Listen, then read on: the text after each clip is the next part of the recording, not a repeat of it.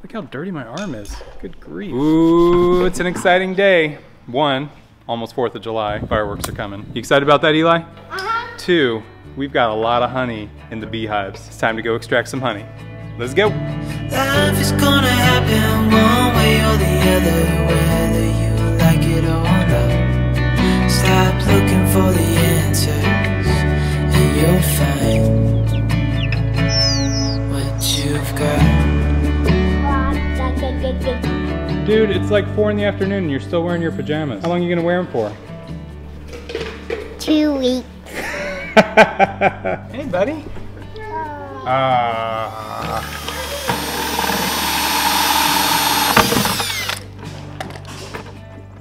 How cool is that?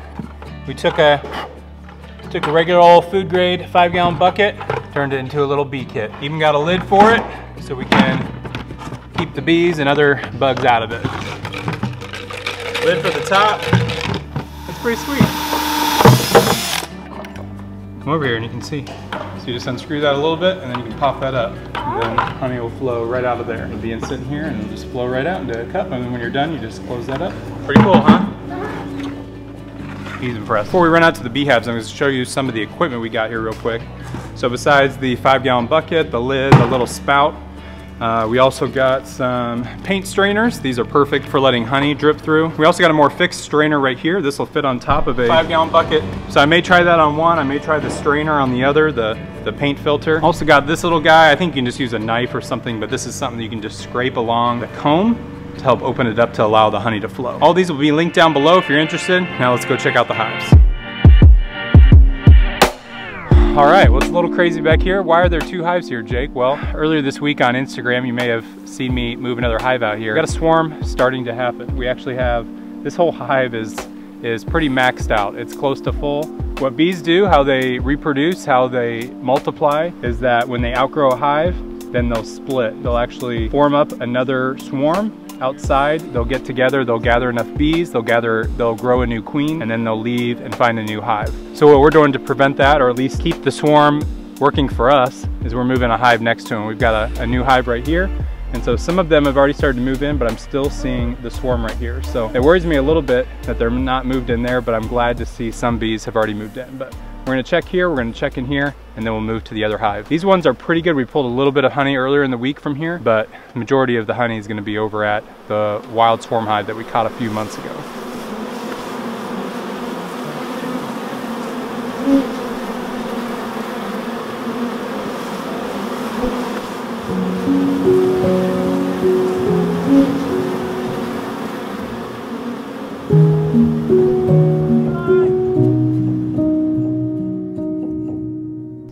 Well, big moment. Becky's gonna help. You got your new bee suit for Mother's Day. You excited? Yeah. You getting nervous at all about being around the bees? No.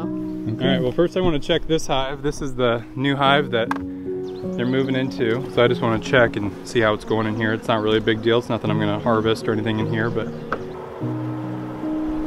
I tried earlier in the week to move these guys by grabbing this pile right here and pushing it in, hoping if there's a queen that they'll move in, but let's see if we can get it to happen here. All right, well, we're done with that hive now. I want to check on this hive, so I'm going to take this top off. Look at that. That's pretty incredible. So you've got this about 75% capped. Oh, this side's only partially done. This is the first frame in the box. This is actually looking pretty good. How's this side looking?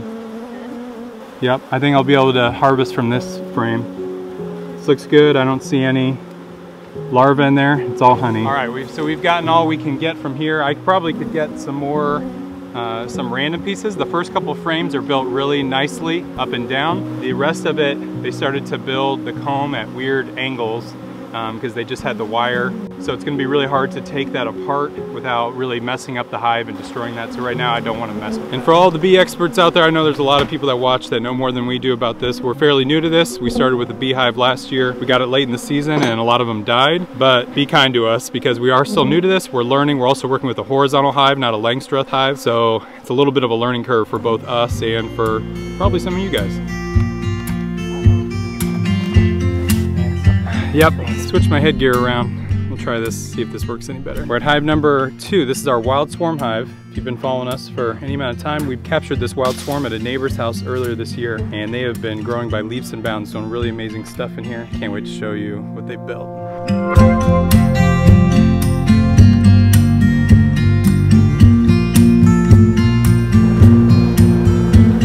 This one's only partially capped, but I'm tempted to take it. I don't see them using it for larvae. I think we'll use this one. I think this is so amazing because I think I put 3 frames of foundation in here, and this is the 4th frame. 1, 2, 3, 4. This is the 4th frame, and it's totally straight up and down. And so I didn't help them in any way. They build it perfect on here, where sometimes you'll see the bees will start to build at weird angles with some of their comb, and it'll be really hard to harvest. Yeah, this one's one of the better ones we've seen. This one's about a little over 50% on this backside and getting close to 50% capped here. We may have to take this one. This one they built so weird, like 2 frames on top of each other. And this side there's 2 layers of foundation. They're actually walking through this side to get in underneath. That one's got a long way to go, but man, that honey looks amazing right there. It's so thick in it. And it's only middle of the year, it's July. We should get more later this year that they're working on right now. Once they have that capped, we'll be able to get a lot more honey. The perks of having bees on your property is they help pollinate and you get honey from them. You get honey, and then you can melt down the comb, the wax, and then you can turn that into candles, into chapstick. But really, for us, the pollinating factor is one of the big perks. What do you got, Eli? A bunny! Oh, he's so cute. Oh wow, oh my, likes to climb! So we're gonna put him back, right? I know where that is. I found him. Okay, all right. And be don't forward. We don't want to take him back to the house because Joey might kill it. Oh, this one frame already fell off. So we've got one that's looking good right there. The other frame, oh my gosh, this is just pure honey. All right, guys, this is where it gets fun. This is where we just start to drain the little pieces, start breaking it up into here. We'll crush it up and just let it fall through the hole. Oh my gosh, it's so good. Okay, carry this over, put it on top of the other piece, and then you can lick your fingers when you're done. Yummy! It's dripping down your hand. Ooh, looks so good. I just want to chew it. Got some chunks that we'll cut up and we'll drain them in there, and we've got some other chunks we'll drain through the paint strainer. I want to try this tool out a little bit. Takes the capping off right there.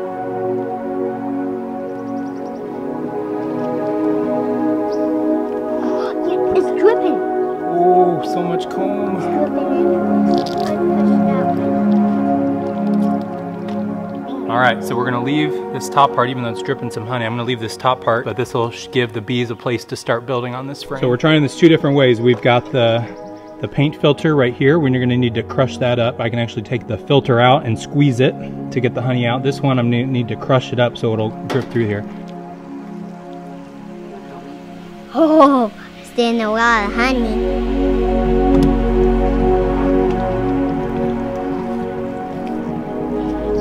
So this is the way you could do it without an extractor, is to strain it and let it drip into a bucket, and it'd be already strained and ready to go into bottles.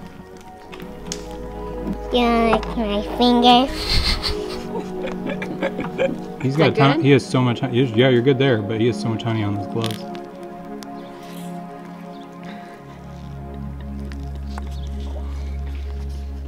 Because it's too sticky. All right, and then in container number 2 here, we've got a bunch of comb, and we've got another frame that we pulled from the first hive. So we're gonna scrape that off, and then we'll squeeze that in through here.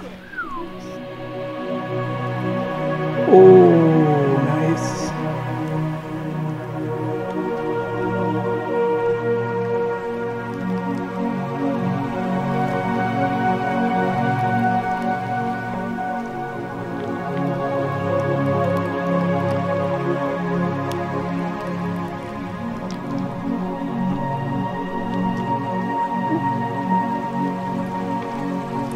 All right, Eli gets to have the most fun here. He's gonna get to squeeze this whole big load of honey. It's gonna be fun.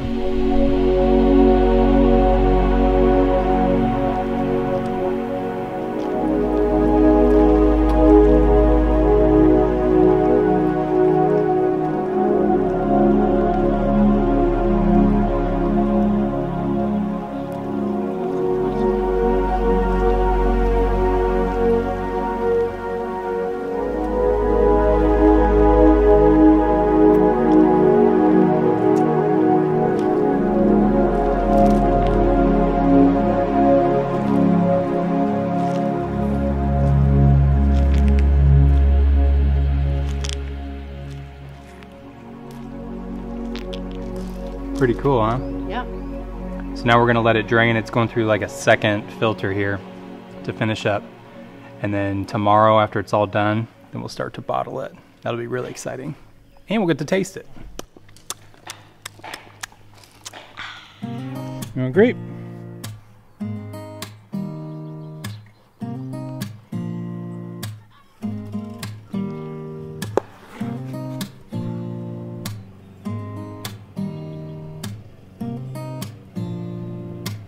Eat the grape, not my hand. Cashew. There you go. Ow! There you go. Oh, you dropped it. Got it. Alright, we're back at the aviary hive, and this is a pretty cool spot along here. Of course, we got the aviary that we're working on right over here. And we've got an awesome growth of raspberries right over here. What are you seeing, Becky? Oh man, that's a great one. Great plant.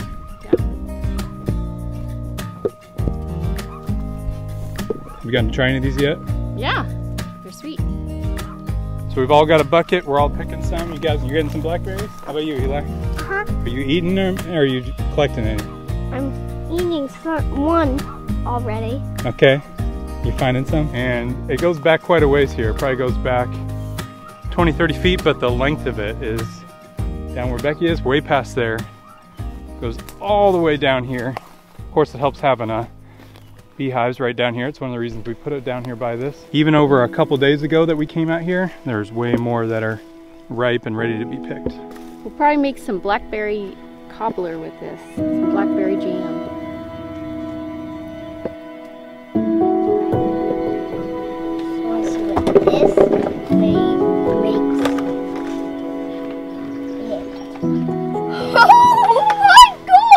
Should we get a bucket full? Half a bucket? Ooh, so many.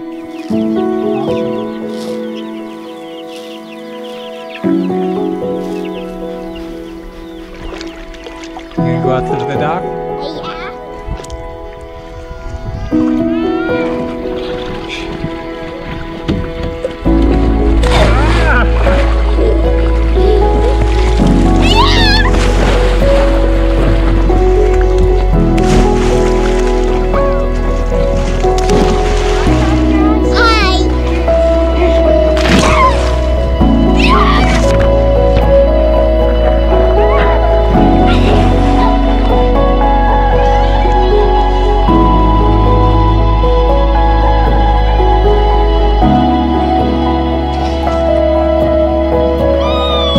Having fun? Yes. Yes.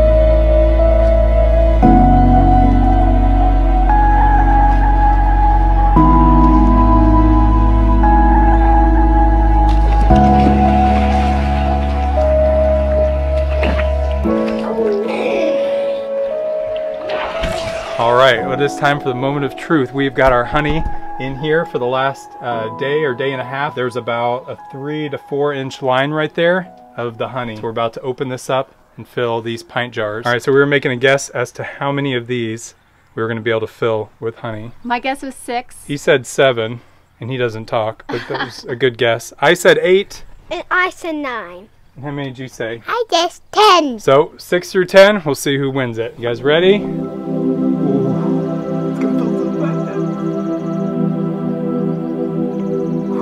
Looks good too. Whoa.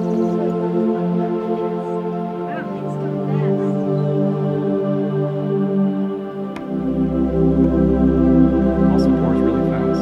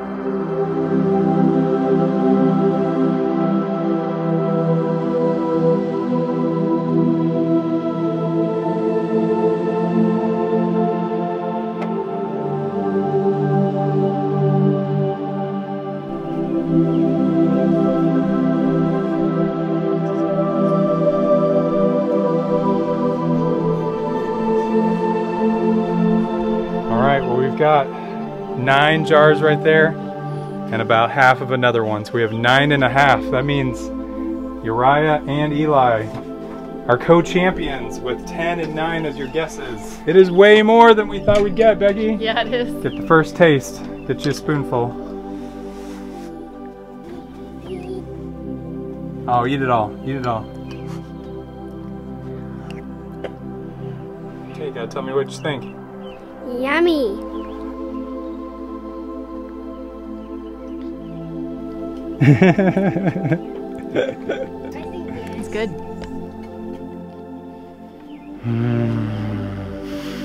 Oh, you like it? I want some more. Here. Well, Becky, this is 2.5, almost 3 years in the making when we started to try to catch a swarm of bees. Last year, finally catching a swarm, but then they died in the fall when we got them. And to finally have our first jars to enjoy. We're gonna go give this one to the neighbor, give her the first jar we poured here to thank her for giving us the wild swarm of bees earlier this year. Hope you guys will try to get some bees. It was a lot of fun. Stop looking for the answers, and you'll find what you've got.